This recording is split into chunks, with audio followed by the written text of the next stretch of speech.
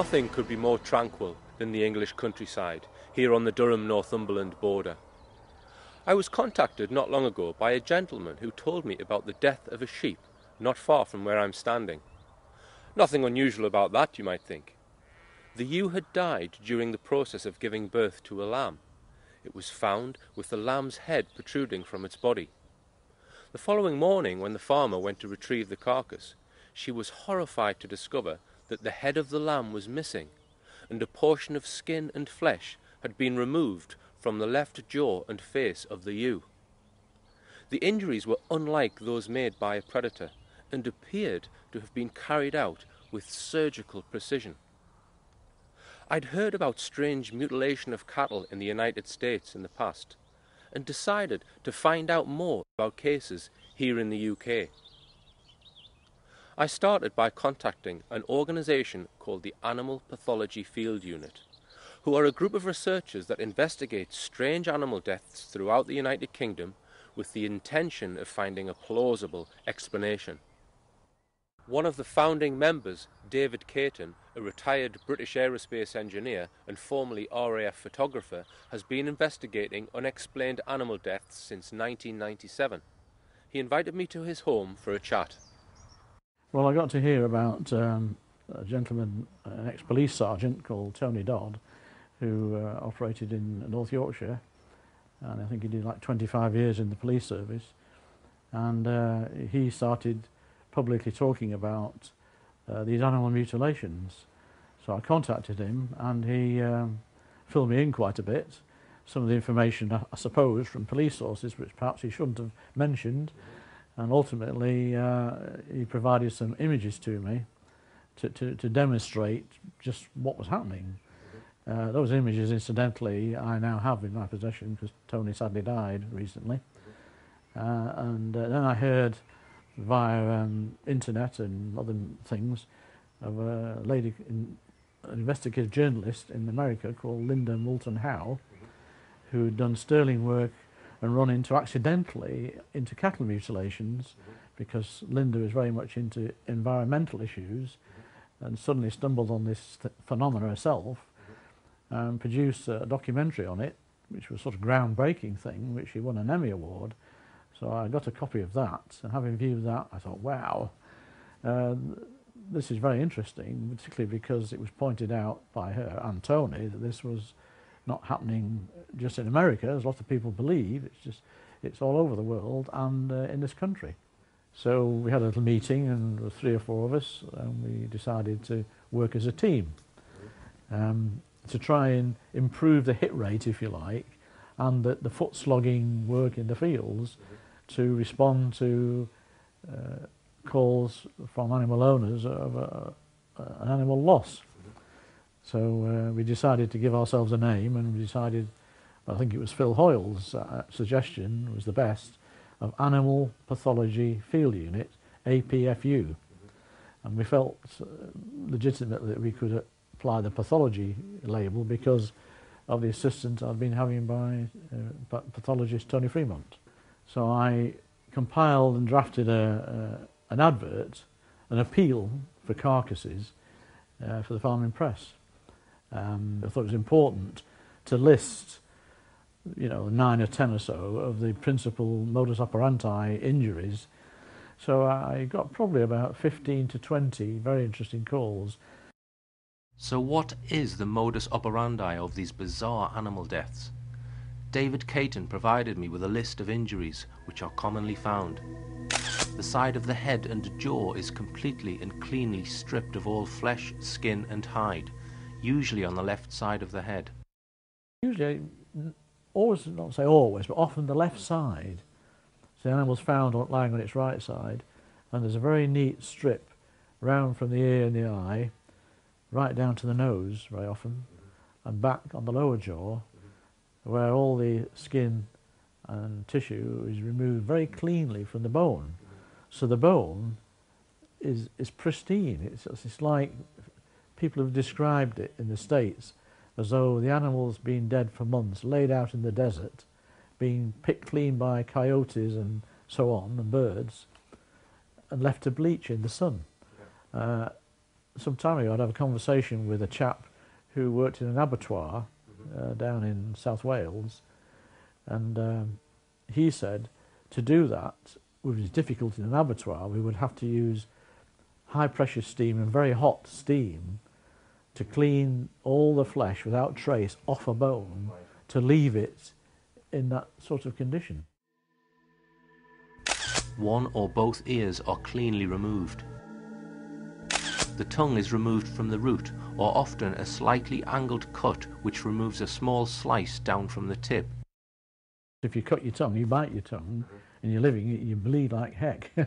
And it's very messy. And apart from, I have one picture where it suggests that the lamb was still alive when the tip of the tongue was sliced off, because it's quite bloody around its mouth. But all the others, there's no blood whatsoever, which is indicative of the animal being obviously dead before that particular slice was cut away from the tongue. Right. So do you think that they're cutting part of the tongue off in order to extract blood, or have you got a thought on why they remove the tongue or part of the tongue? Yeah, well, yes, it has been suggested to me by a lady who works in a pathology lab in Birmingham, Birmingham Hospital, who said that the tongue, the health of the animal, and even human beings, can be judged quite well by the state of the tongue. Right. And when you go to the GP and you're feeling off colour, and often the first thing they say to you is, stick your tongue out. Right. And they look at your tongue. Right.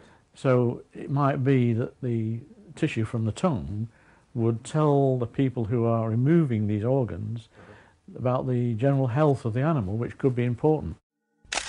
One or both eyes are removed. Neat circular holes drilled through the centre of the skull. Brain material is extracted via these holes. On the head and neck, 1 to 2 inch diameter shallow scoops through the skin with just a few millimetres of flesh removed. Inside these areas, smaller 1/4 inch diameter deeper holes can be found. Organs removed from the throat, such as the larynx and esophagus. A pair of small puncture wounds an inch apart in the ventral neck area, from which 100% of blood volume is extracted. There is no explanation of how this can be achieved. If you cut yourself badly and you're bleeding, when about 60% of your blood is lost, then the heart stops and you die. Because the cardiovascular system apparently collapses then, and that's the end of you or the animal. So the big mystery is, what happens to the other 40-odd%, and how is that removed without the heart acting as a pump, to pump it out? So some very sophisticated external apparatus must be being brought to bear to do that. Neat-edged circular and teardrop-shaped holes in the abdomen, from which all or some of the major organs are removed. There is no explanation as to how large organs are removed through these small holes. Holes are cut into the body, and organs and tissues are cleanly removed from quite, big organs from quite small holes. Excision of reproductive organs. Neat-edged holes in the rectal area, which are cored out to a depth of 5 to 6 inches. Cows may have complete excision of the udder or just missing teat portions. Decapitations and limb or tail amputations. The severed items are never found. Complete or partial removal of the internal organs. Usually other animals will not scavenge from these carcasses, and other animals grazing in the same field will keep well clear of the dead animal.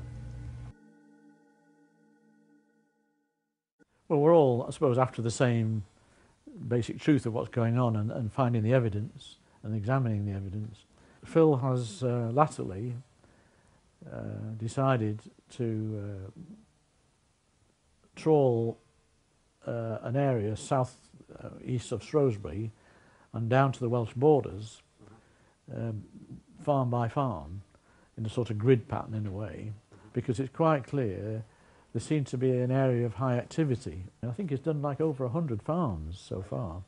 One farmer, his father, was in his 80s, said, Well, we've been having this trouble since 1954. A lot of these cases are in small pockets.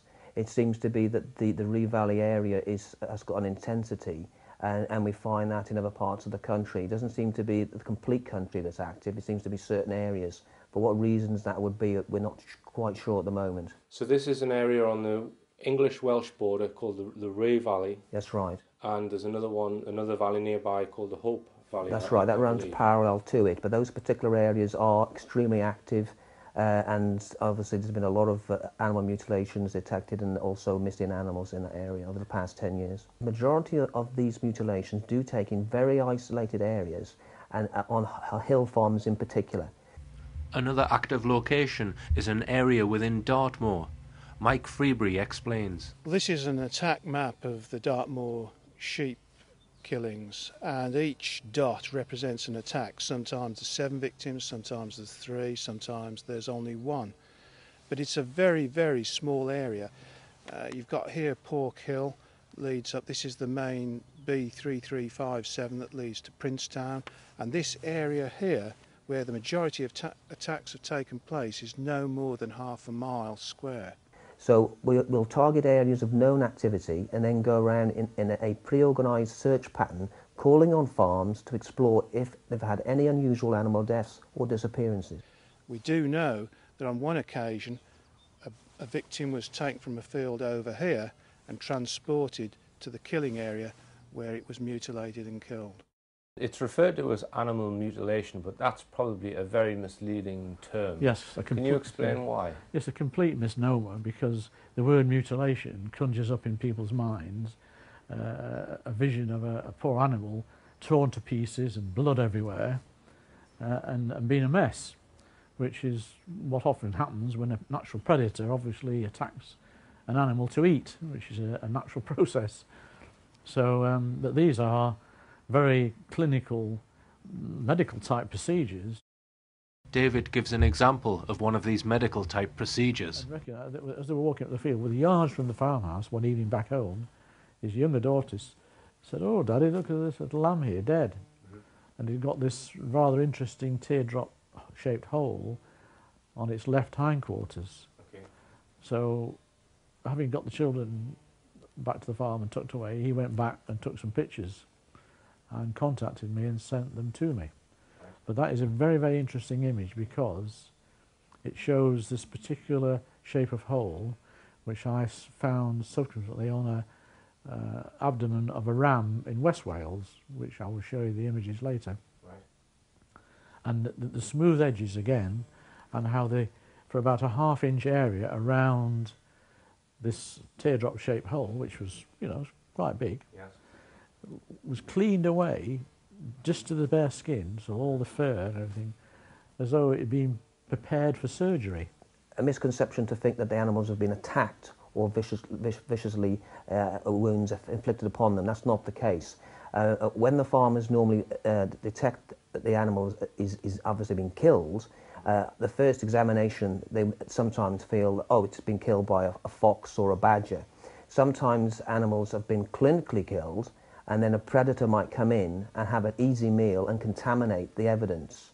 But a lot of times things aren't touched at all by predators. Predators keep away. Now these are surgical procedures. They are clinical removal of the tongue, the jaw strips, and also circular incisions around the groins and reproductive organs. So these are highly clinical, precise removal of tissue and organs. Because one of the highlights of animal mutilation cases is that the tongue is invariably removed, and usually by a smooth cut to the back of the mouth. So she went to check the body and came back and said, all the blowflies are dead. There's piles of them in the back of my car, in the back of her Land Rover. Okay. And I've actually got a photograph of that. Okay. So something was possibly put on the body or done to the body which killed the flies, which were... Killed the predators. Okay. And it is not consistent with any predatory attack that we can determine at all. And quite often drained of blood too. Well, the blood seems to be missed in the context, it's not on the carcass, or very little, and it's not on the ground. On a number of cases, I've examined carcasses of ewes, which are quite big animals, and they've had substantial removal of tissue, and there's not even one single drop of blood on the ground, and the farmer even made that comment. There should be blood everywhere. If you've opened up major arteries and removed organs and tissue, there should be blood all over the carcass, and it's like the carcass is dry. And the blood is itself removed as well, and there's no trace. There is an indication that in many cases the blood is removed. There's also evidence from the US that the blood might also have been actually altered, that actually the blood plasma has been broken down and separated off into its components, and the actual substance of the blood, in a number of cases in America, has actually been found in a type of black putty or paste upon the carcass. We've actually detected that also in the Ree Valley. And another case where an unwanted item was left behind. Where the one ear had gone completely, the tag, which is sealed, which when the animal has it clamped to like an earring, yes, they're clamped and there for life. Right. And it takes a lot of force to unclamp them. You damage and destroy the tag in doing that, as the farmer explained to Phil and I. And there is the tag lying on the ground alongside the carcass of the animal, completely undamaged, right, and there's no evidence of tissue or blood around it. Right. So that's a... And was the ear damaged? Was the ear cut so that could have been removed? Well, probably the ear was totally missing. Right. Oh, so, the ear was completely missing. Yeah, but they've gone to the trouble of removing the plastic tag. The plastic tag, as though this was some problem to them. They didn't want that. Yes. But how it's been removed is a mystery in itself. David points out similarities with other cases from around the world. This is a classic cow mutilation comparable to the States, which again came from Tony Dodd in the States from 1995, right, in Newry, and it's got a complete excision of the udder. Also, there was excision of the vaginal area at the back and the rectum, and it also had jaw strips and the classic stuff, tongue gone or what have you. But what was the blood removed? Well, presumably it looks pretty bloodless, I would say, but as you can see possibly on there, the jaw strip from underneath. And then if I compare these two images, this is a cow in the States. Not sure from me, but I think it might be Alabama or somewhere. But also has had the udder removed, slightly larger excision area, right, but the same sort of thing with the clean edges, yeah, and a circular sort of thing. So there we are, thousands of miles apart. Yeah. Phil Hoyle examines a mutilated lamb in the Ree Valley. But the tongue has been cut clean off, and you can see inside. You can see inside the blood. The tongue has been, you can see, it's been cleanly, sharply removed, a number of inches from the end. One eye, is it just the right eye? Yeah. Just the right eye is gone. There's also some sort of opening to the... Have you got that, Phil? Yeah. Hang on. As we've viewed this, clean incision. Yeah, clean incision there above the right thigh, hindquarter, into the rectal area. All the rectal area is surgically, the whole cavity is totally empty. Yeah, totally empty. Obvious inaccessibility by road to this area. David Caton reports on a case from the Severn Estuary where a large number of sheep were mutilated. There was reports initially of 40 injured animals, 16 dead. This happened on... And the location is on the Severn Estuary, on the Forest of Dean side. So you're on the northern side of the estuary between Lydney and Chepstow. And across the river, just a mile and a quarter direct, is the Albury-on-Severn nuclear power station, which I think might be interesting, because the farmer just threw in sort of a conversation that local people around him had been notified that they were soon to be dished out iodine tablets, which suggests there'd been a sort of radiation leak from the power station, which could affect people, you know, and lower your red corpuscle count and all the rest of it, which is disturbing in itself. But, so he brought them in from this location about 2 miles away, because the farmers rent fields out to each other. So the field where it was, which was like between the estuary, which is tidal there was a railway track. So it was like a 300-yard wide strip, about 3/4 of a mile long, and that was the field contained by the river. So the only access was off two other farmers' fields to cross the railway crossing to get onto that strip of land. And that's where he found them after a night of torrential rain. So it was boggy, windy. The farmer, Willie Guest, said, "I wouldn't like to have been out there." So the suspicion was, and this was reported on the television news from Bristol, that some people with firearms and dogs possibly had walked up the railway track, gone into the field, somehow herded the animals together. This is in the dark, mind you, in a wet, horrendous night, and shot with a low caliber rifle the animals in the heads, which turned out to be absolute nonsense. But because the police were informed, they were duty obliged, I suppose, to follow up this line of inquiry, because firearms had been suggested to be used. So the RSPCA attended, apparently, a big cat expert, a fellow called Danny Bamping from the British Big Cat Society, who declared, so the farmer told me, to the TV camera people, crew who were there, that it was not the work of big cats, and he disappeared. The RSPCA were mystified and were more interested in making a plug for the public watching the TV news to get funds for the RSPCA, which is what they do. So the farmer was absolutely fuming about it because he's lost all his animals with no real explanation.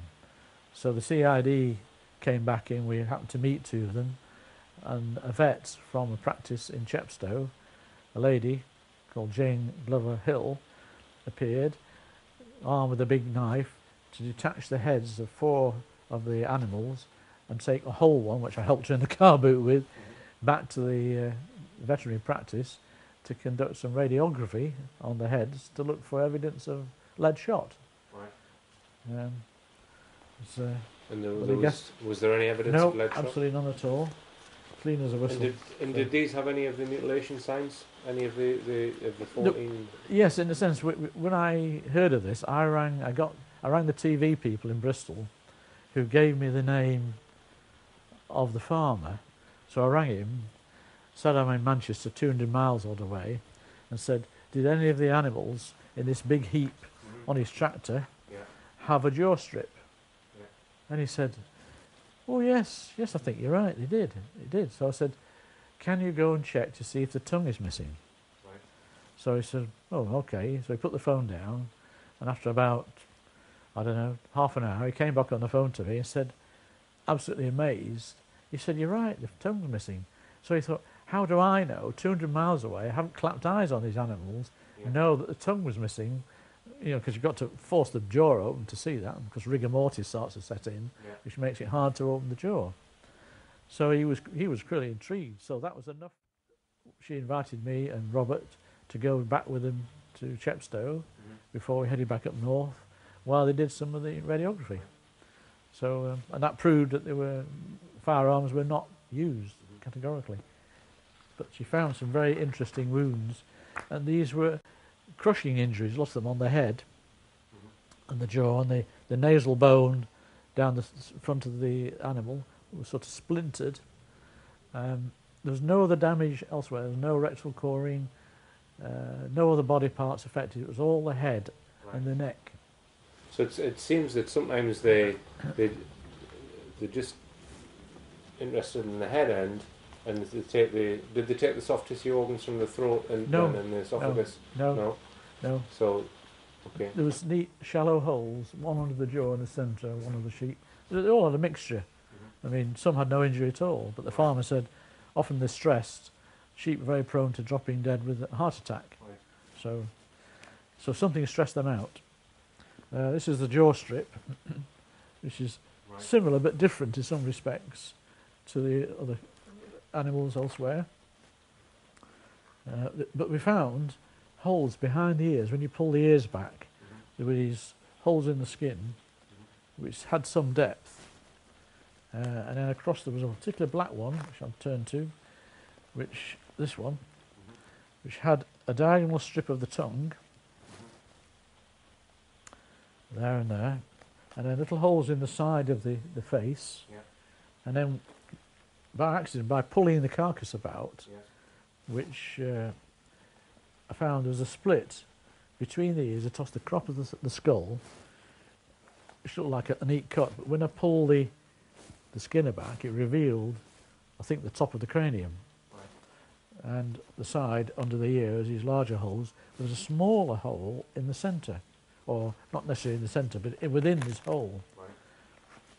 Now, this photograph with the head detached, Jane Glover Hill discovered, with dissection I guess eventually, that these two holes were in the side of the head, a bit similar to the lamb from Shropshire, but deeper, within the bigger hole. And she found they seemed to line up, and she actually passed an implement through from one side to the other, which was a knitting needle actually, which she suggested a clamping device had been forcibly, and a lot of force, she said, would have been applied to press these two appeared to be blind holes, but diametrically opposite each side of the head. And then this had missed the top of the brain that came out the other side. Albeit, she did say, in death, the brain shrinks a modicum, which leaves a bit of a gap between the brain and the top of the skull, if you see what I mean. But that clearly was not done by a bullet. The main thrust of it was to eliminate firearms, and that's really all they were interested in doing. That was the veterinary practices brief, to eliminate the firearms. And once that was done, the police lost interest. The case was closed. So nobody had any answer to it, basically. And farmers have said to me more than once, for you to catch an animal, particularly in a herd, I mean, they have difficulty getting one to give it some treatment, you know, an injection or something, or do something to its foot, you know. And that's why they say we have sheepdogs to help us do it. Now, to round them up, they herd them into a small area where they were found. There's some pictures taken by the big cat mine, which I've got from the farmer, shows like where they were laying, absolutely covered in mud and slime. You know, they were a mess. So that you can imagine the pitch dark, in the rain, terrible rain, wind blowing a gale, the sheep would be jostling about to be able to go in there with a firearm, with a rifle of some sort, to keep them steady, to fire weapons into the heads of these animals would be ridiculous, if not impossible. And apart from endangering yourself, shooting yourself literally in the foot in the process. Another peculiar fact of this phenomena is that it is not just farm animals that are at risk. Wild animals, birds and sea animals are also victims. Evidence is showing that it's all wildlife generally, from small animals, even mice, hedgehogs. I've got a picture of a hole in the centre of a hedgehog, which you might like to look at. So the wild animal, including the fox and the badger, who are both predators to lambs, for example, also fall victim to this sort of mutilation. So you've got the whole animals? Domestic animals, cats, dogs, rabbits. But then it goes up all the other way to cattle, to bison, for example, in Canada, elk, deer up in Scandinavia, even to sea mammals like dolphins, Seals? Seals, yes, yes, seals. There was a case in Orkney a few years ago, which Tony Dodd told me about, where the decapitated seals were found on Orkney beaches, completely bloodless. Mind you, the sea would have possibly washed the blood away, but they were all decapitated cleanly through the same IV joint in the vertebrae. Right. Now you imagine when people postulating that it was people with a big hatchet or a saw or something, you've got a seal on the beach, assuming you've got to catch a seal in the first place. Yes. How do you blind, without real-time radiography, imaging of some sort, see where to position your blade to cut through thick blubber the seals have around the neck to hit the same joint in the vertebrae? Not once, but a dozen or more times. So I was interested to find out more about this problem worldwide, so I telephoned investigative journalist Linda Moulton Howe in the US, who has spent years looking into the animal mutilation phenomena. Hi Linda, this is Richard Hall here. Yes. How are you? Good. Good. As you know, I've been investigating the phenomena of animal mutilation here in the UK, and David Caton mentioned your name when I interviewed him, and I thought it would be good to get a perspective of somebody who's investigated this from another country. When did you first become aware of the mutilation phenomena? I was director of special projects for the CBS television station in Denver, Colorado, and the summer of 1979, I was working on a particular documentary for the station because that was my role as director of special projects. I had an audio guy who had just come off of a TV production for the brand new ABC Network 2020 program that was just starting then. And he said, I've just done a show in which they shot over 100,000 feet of double system film about unusual animal deaths in which there are no tracks, there's no blood. He was going through, an ear is missing, the eye is missing, the tongue is missing, jaw flesh is missing. Udder or testicles and penis are removed, and the rectum is cored out, and the vaginal tissue is taken. All of this happening in many places in the United States. And I only had a glancing knowledge about this from newspaper headlines. And now I'm talking to my audio guy who had come off of an ABC Network shoot. I said, well, when are they going to air this? And he said, I don't know. So I called, as director of special projects for the CBS station, ABC in New York, explained who I was, that Mark O'Kane was working for me. When were they going to air this network program about animal mutilation? And the executive producer I was talking to, this would have been like around August of 1979, said, oh, we scrapped that because we're in the business of news and we could never come up with an answer. Okay. And that really got my attention. I immediately turned my attention to starting phone calls with sheriffs. And I went to see a sheriff who had retired up in northern Colorado. And for an entire day, he told me about the incredible experiences that he had had investigating so many animal mutilations between 1973 and when he retired in 1979 that he said often in the year of 1975 we were going to 3 cattle mutilations a day.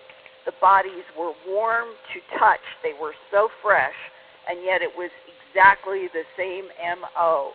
Ear missing, eye missing, circle of flesh taken around the eye, half of the jaw flesh usually, or all of the jaw flesh, the tongue removed deep within the throat, the genitals, male or female, removed, and that was the standard description of what law enforcement called animal mutilation. That is not my term, that is law enforcement term. That was being reported around the world from at least the 1960s, if not earlier.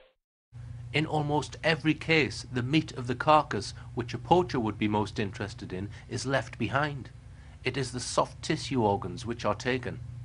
They seem to go for the digestive tract and the rectal area. Soft tissue the organs. soft tissue, So they're studying what's happening to the food they're ingesting. You know, they're eating the grass in the field, which is either contaminated maybe by pesticides, chemicals, airborne pollutants, like radiation fallout, for example. Tissue that's removed is not really anything that's beneficial to a predator. It's not a meat or some sort of food that's going to be actually eaten for sustenance. So something else is taking these parts of the animals for another reason. So, and we have consulted with people in the National Health and with surgeons and people who actually study different diseases. And we ask them, why would you be looking, or anybody be looking for certain soft tissues, for instance, the part of the tongue or the part of the throat, in as much like the tonsils. We draw a connection to the sampling of BSE, in as much with BSE, there was a concentration of that agent within the spinal column, the tonsils, and bone marrow. And what we're told by people we ask in the National Health is that it's like somebody is, or something is looking for something within the animal. And they're looking in these particular areas to try and detect it. In one particular case, 4 sheep were found dead, but only 3 had the classic mutilation injuries. David Caton examined the seemingly healthy sheep. And I found, I have an image of this actually, you might like to look at later. 2 very small, couple of millimetre holes between the eye and the ear, sort of there. And when I turned it over, I found one on the opposite side. And that's all I could find. Right. But whether that had something to do with it being put to death, we have no idea. So for some reason, you know, whoever did this wasn't interested in that particular lamb. Yeah, when it was examined in the laboratory later by pathologist Professor Tony Fremont, in fact, his first reaction was they looked a bit like .22 pellet holes. And he was quite surprised to find, when he removed the skin, etc., working down to the skull, that the hole only penetrated just into the skin and the flesh. In fact, the bone, he said, was not marked whatsoever. Right. So whatever was applied each side to the head of the lamb hadn't penetrated hard enough to damage the bone underneath the flesh. There appears to be a high degree of consistency in some of these medical-type procedures. I have a measuring stick. Right. Measure the depth? Yes. Marked off in inches, half inches. Sounds a bit odd, but so I then passed that into the anal area and found it was 5.5 inches. Right. And I find that depth in a lamb of young age to be the same every time. So that is indicative of the coring implement to be set somehow to measure and extract the right proportion of the digestive system each time. You're probably extremely curious to get to the bottom of what's going on here. So how do you, eliminate the different explanations that people come forward with? For example, it's satanic cults who are killing these animals for their sacrifices and they're taking their blood, etc. How do you know it's not that? Well, obviously, we're looking for the truth and for answers to understand what's taking place. So obviously, we are not qualified or have the experience in many areas. So obviously, we consult with people that have experience. And we've had a number of police officers, some retired and some not, that have given their assistance and have briefed us in depth of what satanic cults actually involve and how the procedures are conducted on animals for rituals. And we go through these procedures, and they said the majority of them, the animals will be actually dragged to a low-level stream or brook, and they actually be staked into the stream, and then they will actually be excised, whatever tissue that's been removed, the sacrifice take place, and then the blood will run down the stream. There'll be no evidence on the ground, and evidence will be removed. So we're exploring this, and these people are saying that what the pictures we actually show them is not consistent in any shape or form to animal ritualistic killings. Also, there's never any evidence of tracks or footprints around the carcass, which obviously there would be if it was down to satanic cults. Those Satanists have got to get onto the farm, they've got the added problem, as we described before, of actually catching the animal, especially in the dark, lifting it into some vehicle, taking it away to wherever their ritual is taking place, do the business, and then they're risking being caught a second time by taking it back. What about evidence of other animals, foxes, badgers? Could these not be caused by predatory animals? Well, in some cases, obviously the animal looks to have been clinically killed and the predators come in afterwards for an easy meal and contaminated some of the actual cuts and procedures. So there's a combination of two. Now, if animals such as foxes or badgers are actually carrying out these attacks, we should be very concerned, because there's good surgeons. And I spent with Robert Hulse 2 hours, oh no, sorry, it was nearly 3 hours, with Professor Donald Kelly, a veterinary professor at Liverpool University. He was very unhappy about what we were showing him, and he found it very hard to reluctantly admit, as we were leaving, we were there at 2 o'clock, and it was 5 o'clock we were leaving, and I'd shown him umpteen images, including quite a few of Linda Moulton House from the States. So there was cows, everything. And he, as we were parting, he actually sort of agreed, albeit very reluctantly, that a lot of the cases we'd shown him did not fit into the criteria of natural animal predation. And that we could see he was disturbed and bothered by it. These are removal of tissue and organs that even vets that we talked to said they will have difficulty doing these procedures in that environment, on the side of a hill in the middle of the night, sometimes in appalling conditions. They said they couldn't do this or replicate that in their own veterinary laboratories. Okay then, well, what about, it could be a government secret project? That makes no sense to us, in as much that if it was a secret project that was totally covert and they wanted to sample the livestock for whatever reason, they would be far better off actually buying the animals or the carcasses from the slaughterhouses. It would be much less conspicuous, because the one thing we never understand here or in other parts of the world is why would you actually sample or take samples from a carcass and then leave the carcass to be found by the farmer or investigators like ourselves? Well, a lot of people have come up with that notion that government agencies and even the military, or parts of the military, are involved in this covert operation. But A, they've committed an offence because they've gone on the farmer's land, which is trespass in the first instance. They've stolen the farmer's livestock, which is theft. And then if they were doing that, let's just say for a minute, we'll go along with that idea, that line of thinking, they've taken the animal away somewhere, back to some laboratory, to do all these sophisticated excision of organs and the blood and all the rest of it. Having done that, why would you bother to take the animal back to the location or near location where it was taken from in the first place? And risk being caught, if not the first time, by the farmer returning the carcass. Feeling slightly frustrated that there seems to be no answer to all of this, I decided to contact DEFRA, which is a government department who deal with farmers and farm animals. I contacted the helpline and explained my concerns. They told me to contact David Sims, a higher executive officer who deals with customer services. I emailed David Sims, but he did not reply. I telephoned him several days later, and he appeared to have no knowledge of my email. He then said that it was referred to the customer services contact unit, and the email had been placed in a general mailbox. I asked him for a name of who was dealing with this. He could not give me one.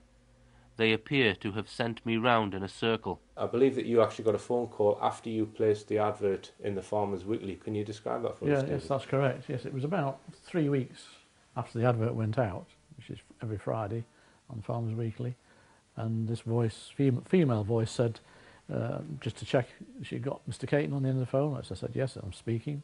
And then the next line was, I'm calling from the office of the Ministry of Agriculture, Food and Fisheries at Preston. She didn't identify herself by name or the where the premises were in Preston. And this is the sort of tone and inflection in her voice, and this is the way she said, I'll never forget this. Is this to do with the aliens? Not that we know anything about that. And that totally took me by surprise.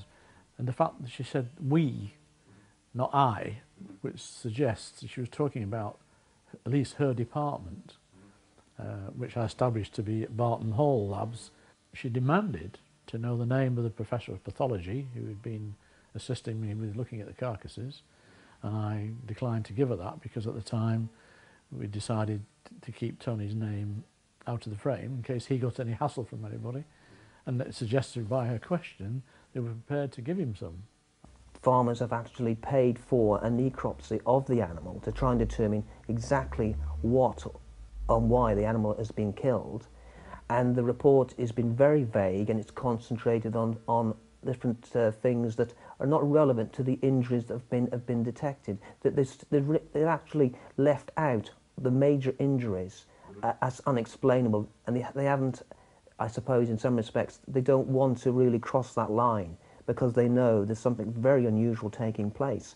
A number of years ago, I contacted and actually wrote to 65 vets and given them an outline of information, even saying I would send free videos and information packs, and I didn't receive a response from one vet.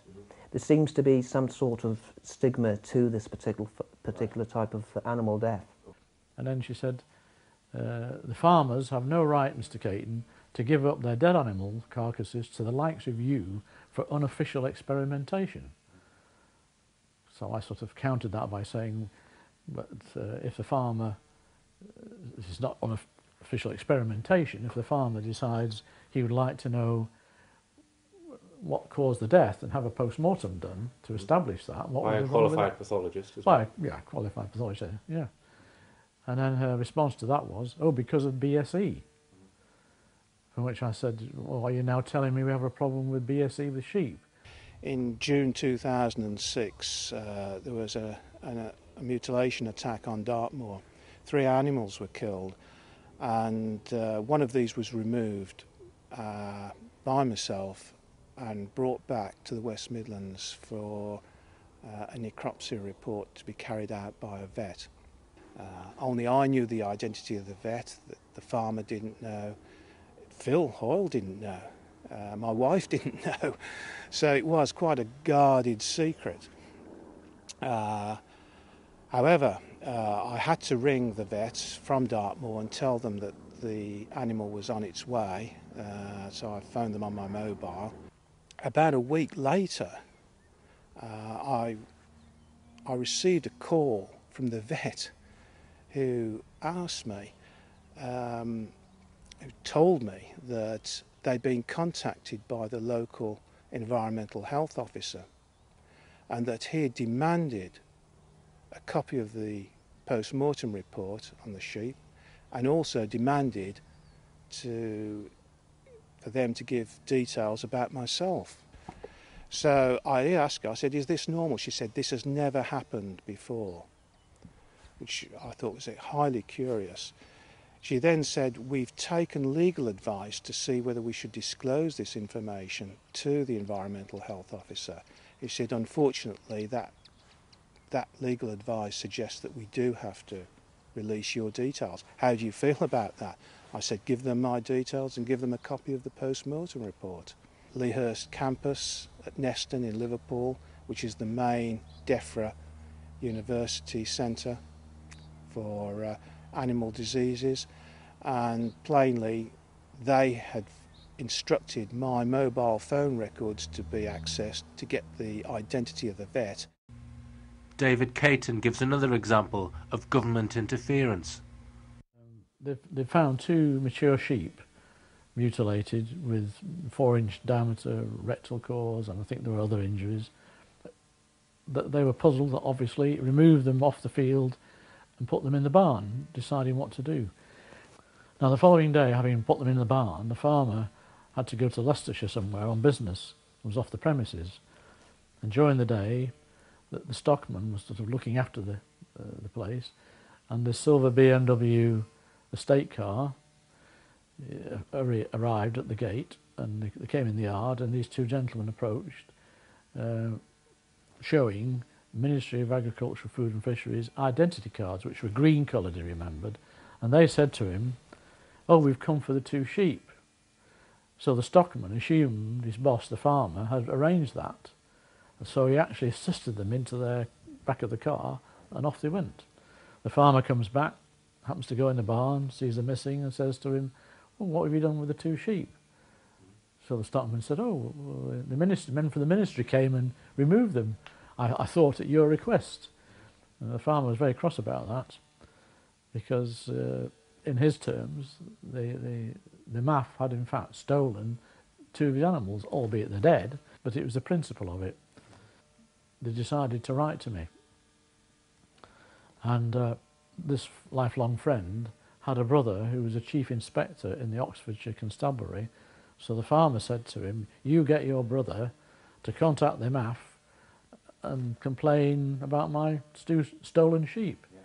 So the police officer duly did that, and the first person who answered the phone at the MAF headquarters in London denied all knowledge they knew anything about it.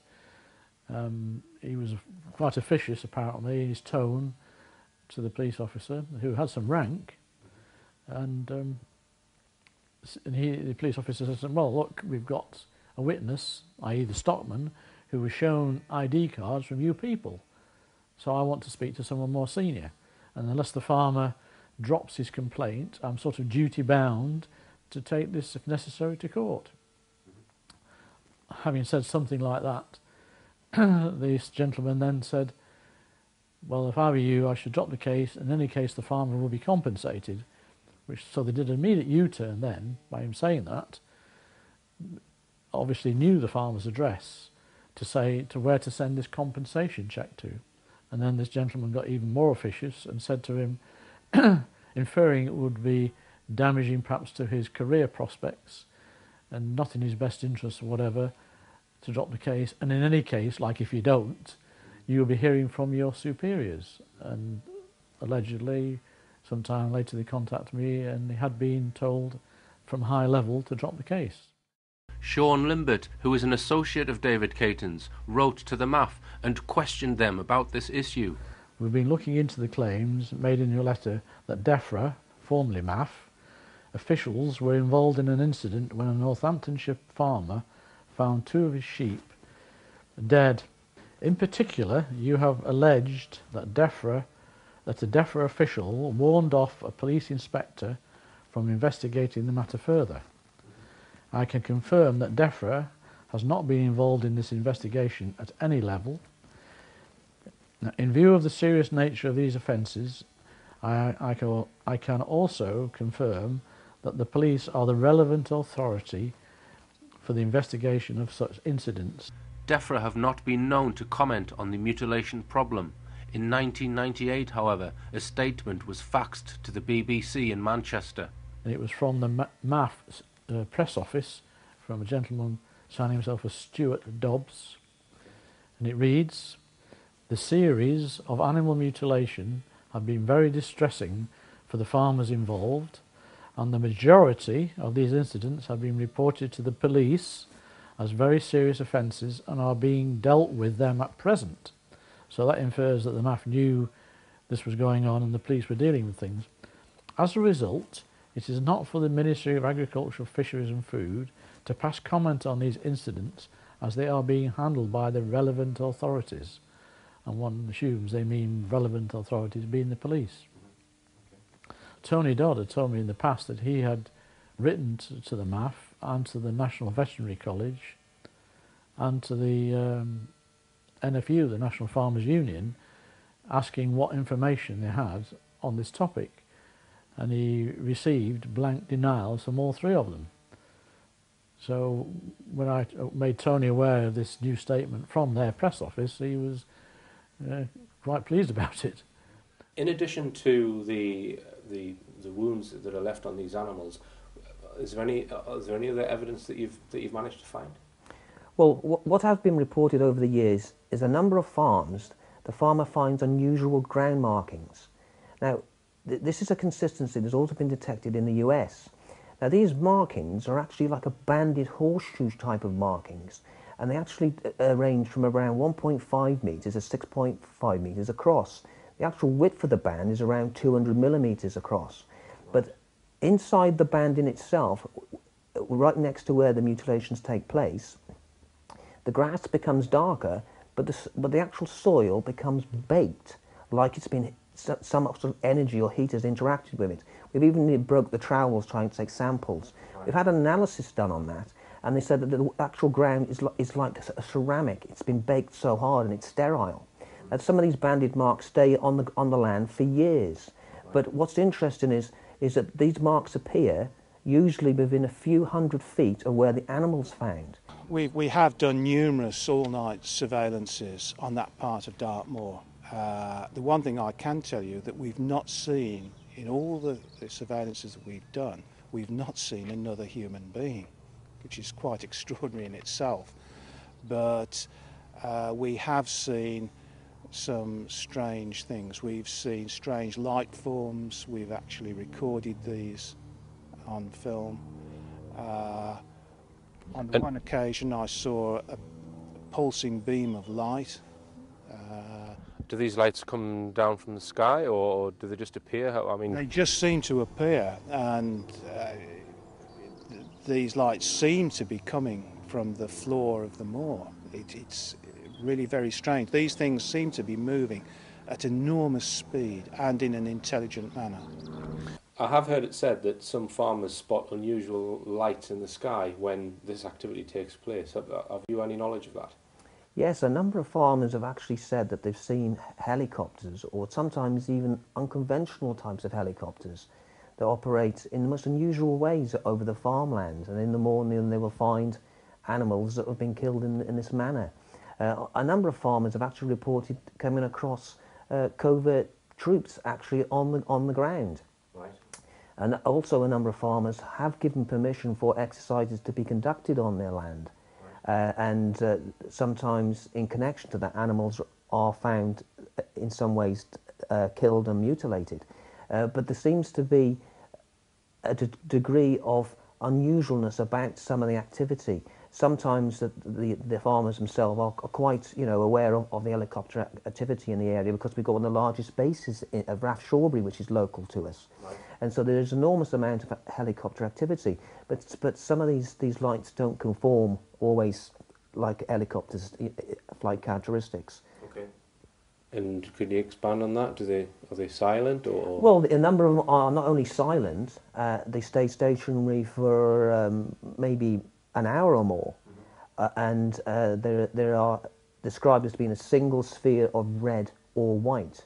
Farmers have actually used binoculars to view these lights, because they've been so concerned or puzzled by them.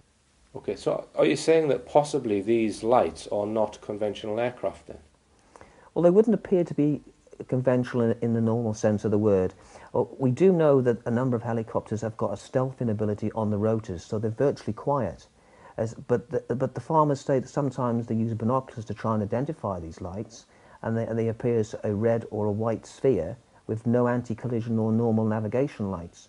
So they're not totally consistent with normal helicopters, and they do seem to hover for quite extended periods of time. And usually, if they see the lights, then animals are found mutilated in the morning or the following days. The APFU were clear to point out that they did not have enough evidence to draw a conclusion as to what these lights could be. In my interview with Linda Moulton Howe, she gives a compelling explanation. And then you come to what Sheriff Tex Graves told me that day in September of 1979, as I was just starting out trying to get to the bottom of what was happening. He said, I'm convinced that what we're dealing with are creatures from outer space. Okay. And he said that to me, eye to eye, and when I said, would you please talk to me about this in front of my television camera, because you know I am working on a documentary and I need this for television, he said no. Right. And I heard off the record from many people in law enforcement that this was their personal opinion based on the fact that they had seen beams of light coming out of circles of light in the sky. Some people had actually seen animals rise in beams of light. I set up an appointment with the chief investigator of the animal mutilation phenomenon for the district attorney's office in Trinidad, Colorado. His name was Lou Giraudo, and I remember the eeriness of it. We had been traveling and hearing all of these spooky stories. We were seeing and filming animals with these excisions that were bloodless and no tracks and no explanation, and law enforcement is telling me off the record, we're dealing with creatures from outer space. Who or what do you think is killing and mutilating all of these animals? And Lou Giraudo, without missing a beat, without flinching, and without taking his eye away, looked straight at me and said, well, other investigators and I have come to the conclusion that we are dealing with creatures from outer space. Mm-hmm. And this is with the camera running. To back up these claims, Linda recalls a conversation she had with American Army Intelligence Lieutenant Philip Corso. Lieutenant Colonel Philip J. Corso and I got to talk privately, and he had already read some of my work about my animal mutilation investigations, which surprised me, but he said, you are absolutely right. Everything you've reported is accurate. And he said, when I was working in the Pentagon for the General Arthur Trudeau, handpicked by President Dwight Eisenhower, in the Pentagon, I read with my own eyes highly classified United States government documents about the unusual deaths, bloodless and trackless deaths of animals around the world in both hemispheres. And it stated in the documents that the perpetrators were extraterrestrial biological entities, and that the documents were dated as early as 1951. He wanted me to know. That is the answer.